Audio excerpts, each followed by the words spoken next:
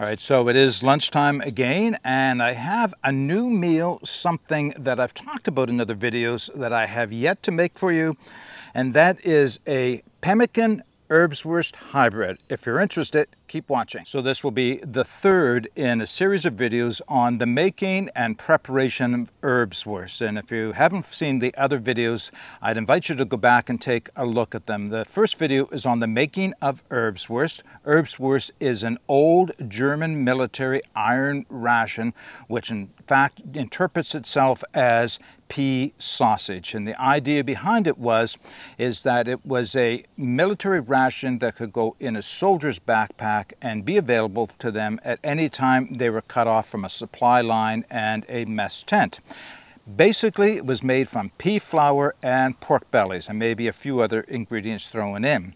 It is started in around 1900 and was available to soldiers through the First and the Second World War, but it is no longer made today. And it took me some time to track down what I believe was the original recipe for it, and then I started experimenting with it, and I came up with something that was, I think, because since there is no good examples to be had today, I think very close to the original, but something that was easily made at home with readily available materials. So I invite you to go back and see the making of Erbswurst. And then the second video, of course, was getting out and actually cooking it. Basically, you're making a pea soup, and that's what I did. It's very, very simple, and it makes a great pea soup. Well, at the end of that second video, I wondered what would it be like if I took some of my Erbswurst and mixed it with some of my pemmican and make a hybrid between the two. Well, that's what I've done. I took literally a block of each, melted them together in a pan, put it back into my muffin tin and let it harden up, and now I have it here in this vacuum seal. So what I have is a 4-ounce block or 112 grams of that hybrid half and half Erbswurst and pemmican. And I did make a sample up for myself already. I tried a batch of this at home to see how it would turn out. I like it, but I'll talk more about what it tastes like and everything when we get to actually making it. So why even bother doing this? Well, it is something that will keep in your backpack for a long time and provide a very condensed form of nutrition that is going to be hard to beat by anything else. It is very, very calorie dense because, of course, the ingredients are, well, in the pemmican, it is tallow and ground dried and powdered meat mixed in about a 50-50 ratio by weight. And most people know now the history of pemmican. It can last seemingly forever. That's what, people will say. They've been finding this in caves. They believe it to be upwards of 1,000 years old. I don't think I'd want to eat it. But easily there's reports of 50-year-old blocks of pemmican still being edible because tallow, which is organ fat from a beef or could be moose or could be deer, is a very long-lasting, safe, and room temperature stable fat. Well, they make candles out of it. Let's put it that way.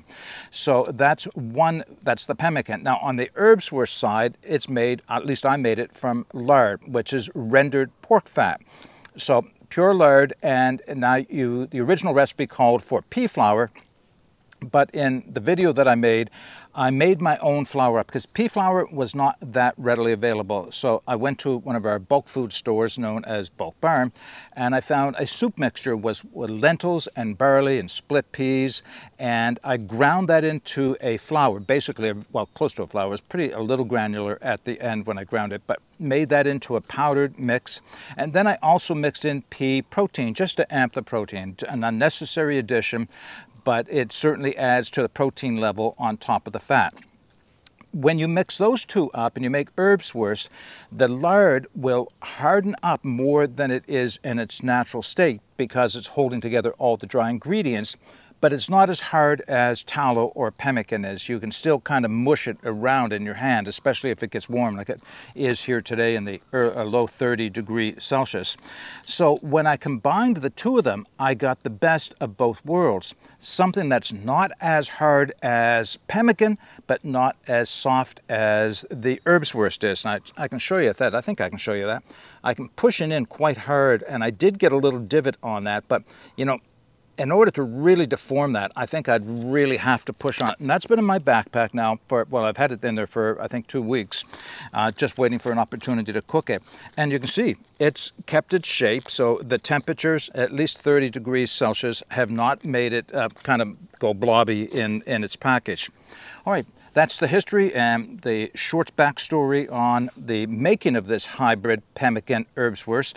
But let's cook it up and try it. All right, the first step in preparing my hybrid Pemmican Erbswurst thing is to cut it up and just kind of break it down into smaller bits, just to make it a little bit more easily dissolve in boiling water. Now, the cook kit I'm going to be using today is my Austrian military cook kit, and before anybody says, Mark, that's dangerous because it's made of aluminum, I understand where you're coming from on that. I just made a video review of this mess kit where I actually talked about the legitimate research behind the safety or any health concerns about cooking in aluminum. So if you're interested, watch that. Besides, if you don't want to cook in aluminum, you don't have to. I just thought it was appropriate for a military meal that was based on a German field ration that I would cook it in a military cook kit. So that's what I'm going to be using today to prepare my meal in. Now we'll just kind of open this up. I'll take the block out. Now this is the little kidney bowl that would normally be inside of the military cook kit. While the water is coming to a boil, I'm going to just be putting it in there to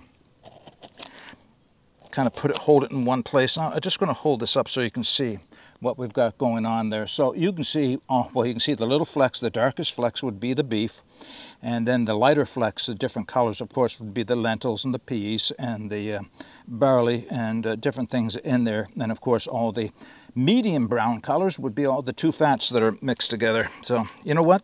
You can eat this just as it is. Okay, I can't tell you it's the tastiest thing in the world, but it's not bad either. If you didn't have a means of heating your water up, you could eat this straight as is, although I think I'd recommend having water to drink afterwards. Okay, that should do it. Let me put that in my little dish here.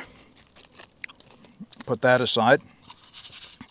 All right, that's it. Now, I mentioned in the making of both the Pemmican video and the Erbswurst video that I did not add any spices of any kind to it. Reason being, for me, primarily is so that I can tailor it to whatever I'm going to be using it to cook with it that day. And what I mean by that is, quite often rations like this would be supplemented with found food or foraged food or purchased food, or something that they may have. They may share among themselves. That somebody had a can of Spam, that would be a great addition to something like this as well. But the idea is that you can mix things in it, and that's the point at which I want to start adding any spices to it. So there are no spices in it. It does have a flavor. Actually, the flavor is quite good, quite palatable. But as I cook it, I will be adding my own flavorings, herbs, and spices to it. All right, next step is to get some water onto a boil. All right, I think my water, come to a rolling boil. Let me turn this back down to a simmer.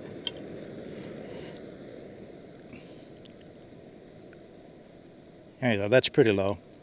I can still hear the flame, but not much. I may have to put a windscreen around it. By the way, if you're interested, this is my Fire Maple Trident butane gas canister stove.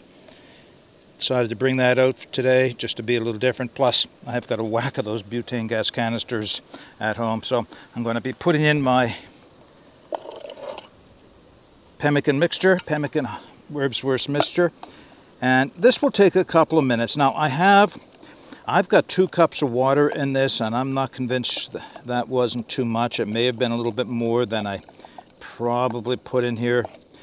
But you do want to give this a couple of minutes to simmer, to rehydrate the beef, because that was powder dry when I made the pemmican. And of course, all the soup mix, the barley and the lentils and everything, that was powder dry and ground. And so it does take a minute. Now, I'll mention this now, and as mentioned in the other video, if you are going to be cooking in aluminum pots and pans, it's best not to use a steel or a titanium spoon or fork or anything else. It's best to use either something made of wood like this or something made of plastic, just so that you don't scrape aluminum off and have it get into your food. The risk is very low, but it's not non-existent. So just to be safe, it's better to do that. Oh yeah, this is starting to thicken up. All right, I'm going to let this go for a minute or two, and then I'll transfer some of it into the top half of my cook kit, and we'll do a taste test. All right, I think we're ready to give this a try. My Erbswurst Pemmican hybrid soup mixture. Now, in hindsight, I think I probably put a bit too much water in the pot for this. I estimated about 2 cups. I think I should have went with 1.5 cups. I did that with my experimental one and it worked out much better. Don't ask me why I didn't repeat it here. A little bit too much water. I could have let it simmer for a while longer to see if it would get any more thickened up, but honestly I felt I was just wasting the butane fuel, and I didn't want to do that, so I decided to turn it off. I let it set for a couple minutes to see. This is getting a little hard to hold on to. I let it set for a couple minutes to see if it would thicken up on its own. So I mean, don't get me wrong, it's still good consistency and it still looks like a nice thick soup. It's just not quite as thick as I would have liked to have had it. So let's give it a go. You can see I've got it in my mess kit top half.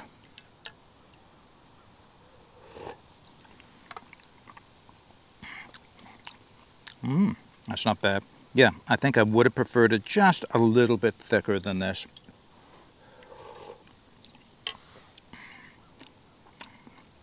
But the flavor is there. The flavor and the texture is there. Now, off camera, I did add my herbs, garlic, salt, and just some loose herbs into it, and I let them kind of mix those through as well. So again, one of the reasons I didn't focus on that is because you put in what you like in your meals and do them to taste. And yeah, this was just what I decided to put in. I can actually see some of it floating around. The herbs that I put in are floating around in there. One more taste of it.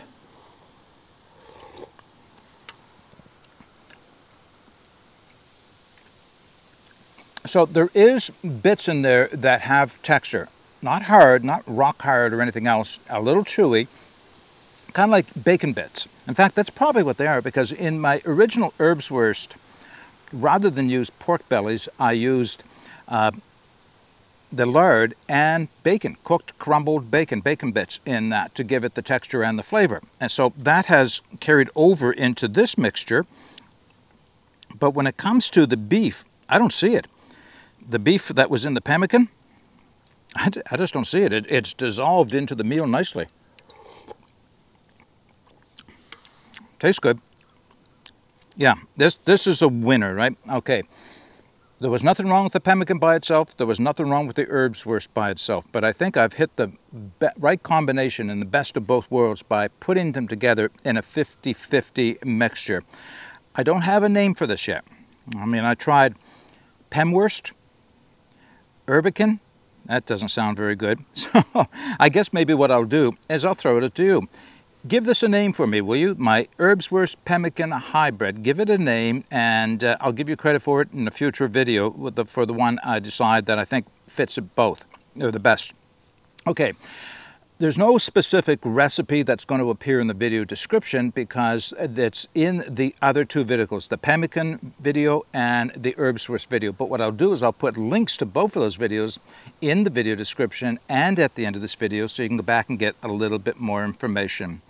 But all there is to say now is get out and explore and take that path less traveled, because it will make all the difference. Bye for now.